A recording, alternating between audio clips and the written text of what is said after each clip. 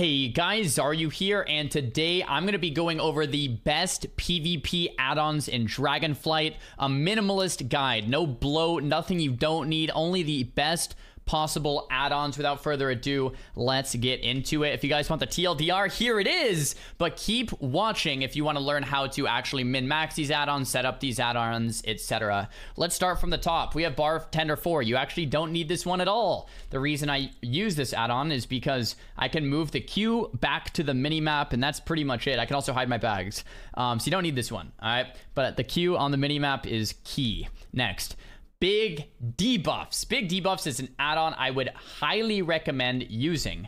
With BigDebuffs, you can see CC on the nameplates here. So if I target someone else, you can see that they're feared. Based on that, that's of course just test mode. You've probably watched either PvP videos or streamers use this add-on. Pretty much every single high-rated player, except Peekaboo, uses this add-on. I would not play without it. Why?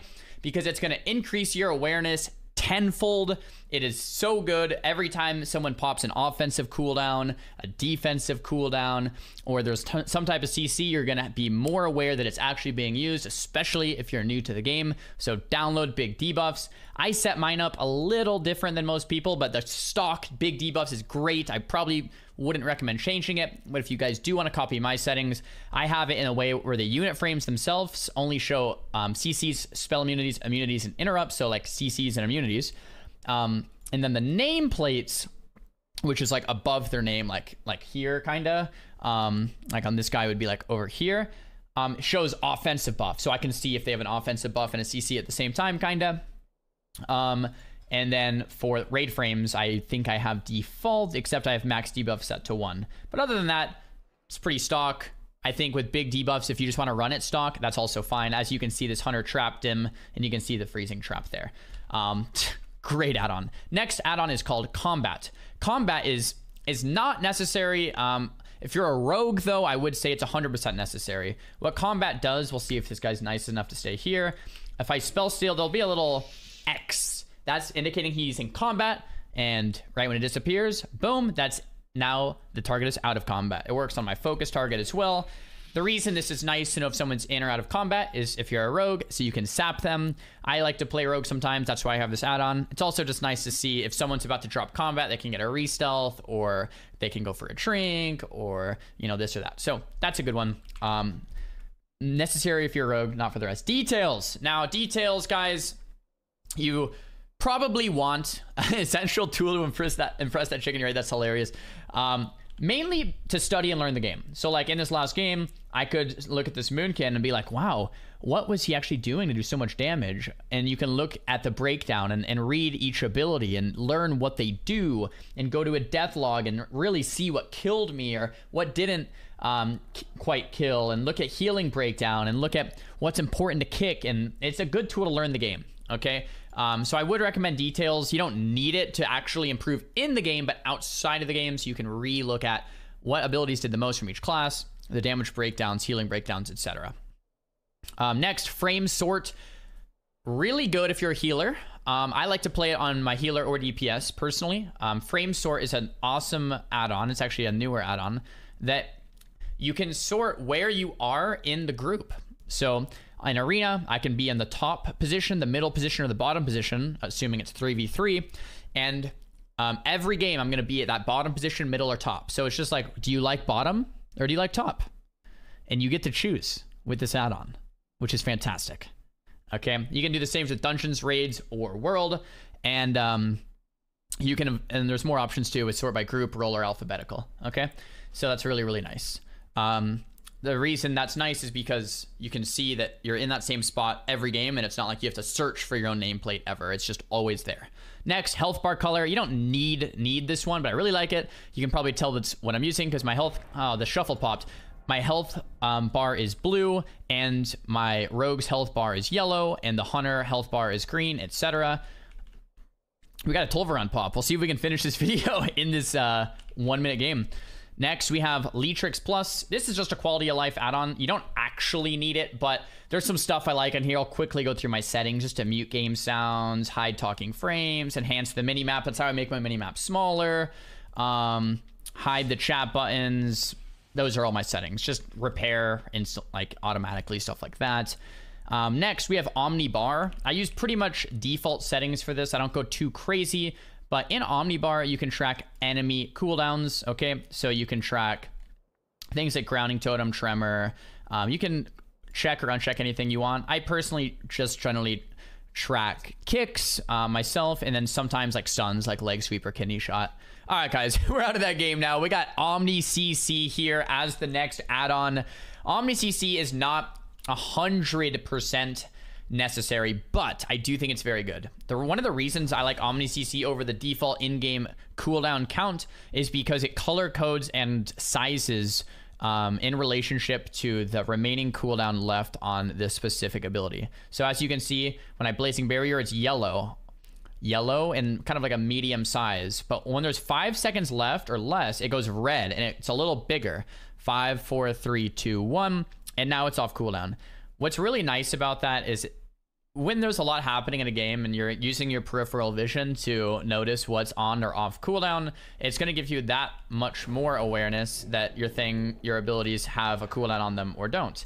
And when it's longer than 2 minutes, it's white. So right here, it's white with 2 minutes. Here, it's yellow with the 15 seconds. And then once again, when it's less than 5 seconds, it's actually red. And it increases or decreases in size as well in accordance to the remainder of time left on that specific ability. I think OmniCC is just a great one. Lightweight, but you don't need it. Next, OmniCD. I would say you need this one. This one is pretty darn good. OmniCD, guys, is going to help you track your teammate cooldowns. This is really good in solo shuffle. There's another add-on that does the same thing. It's called Arena Team Tracker. Take your pick. I use OmniCD.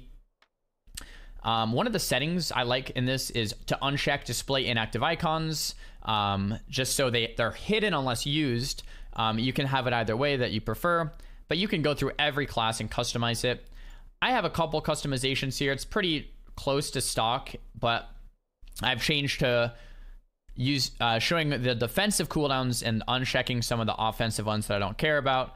And for me, when I look at what my teammate has left on OmniCD, to the left or right of the frame, whatever you set, it's like, are they going to die or how much do they have left to live? So when I'm playing solo shuffle and I'm with a warlock, I know if they have Dark Pact or Unending Resolve currently up, if it's on cooldown, how long it's on cooldown, and if my warlock has walls still, maybe I'm just going to say, oh, he's fine, I'll sit this. Or if my warlock has nothing left, maybe I'll trinket and poly to peel, or trinket Dragon's Breath to peel, so my warlock actually lives.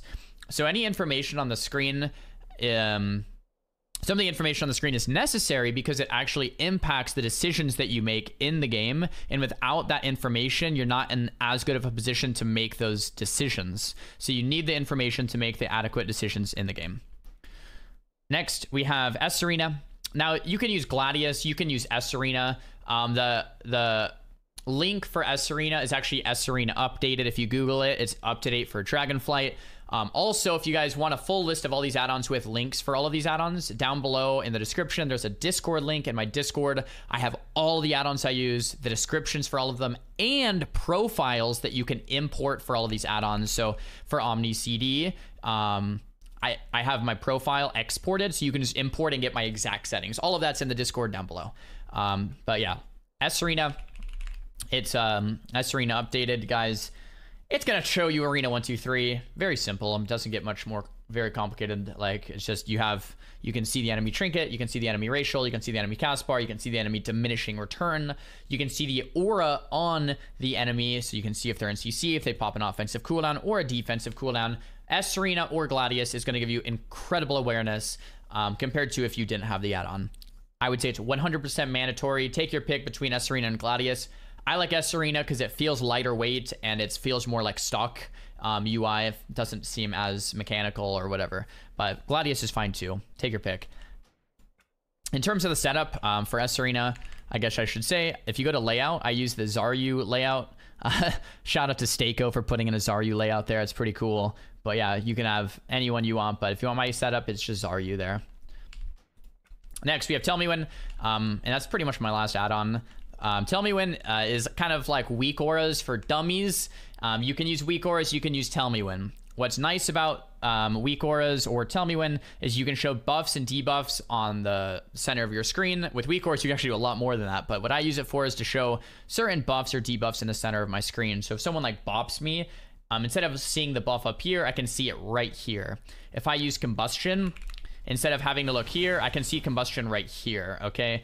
So I can have more awareness on the cooldowns I'm actually using. If I have alter time up, I know how much longer is left here. Essentially, what I use TellMeWhen for is all of the important buffs and debuffs I have here. Once again, my TellMeWhen export is in my Discord. The link is down below, and you can copy all of my TellMeWhens that I have set up. And these are for all classes, so Rogue, Priest, and Mage, all the classes that I play. On the left here, I have a bunch of important debuffs to track, like Mind Games, Deathmark, and Thought Steal, and Dark Sim, and Chrono Loop, Final Reckoning. Here I have a Spell Steal tracker, so when I use Kleptomania, I want to see this cooldown of Spell Steal, because I normally have Spell Steal hidden. It'll show here. And a couple other ones, like a reminder to rebuff with that Arcane Intellect and poisons for my Rogue. But that's pretty much it. I also want to note that you can do all of this with weak auras. TellMeWhen is just maybe an easier way to do that, but you can do all that same stuff with weak auras. So take your pick, TellMeWhen or weak auras. And that's all my add-ons. Those are all of the mandatory add-ons for Arena. If you made it to the end of the video, really, all you need is TellMeWhen or weak auras, sArena, OmniCD or ability team tracker, OmniBar, and BigDebuffs. Those are probably the best 5. On top of that, you probably want like details. But the rest are kind of nice. Framestore, HealthBarColor, LeatrixPlus, Bartender, Combat. And yeah, those are all the best add-ons. Wargame Helper helps you do war games. ID Tip gives you the ID tool tips. And Battleground Enemies is great for rated battlegrounds, but this is more of an arena video. But yeah, those are all the add-ons I use. The setup's pretty basic. These are all the best add-ons for PvP. I would say 99% of top PvPers use at least these 5 add-ons in their arena gameplay. Guys, if you enjoyed the video, give it a thumbs up. If you did not enjoy the video, give it a thumbs down and talk to me in the comments about what you guys want to see in upcoming uploads. Peace.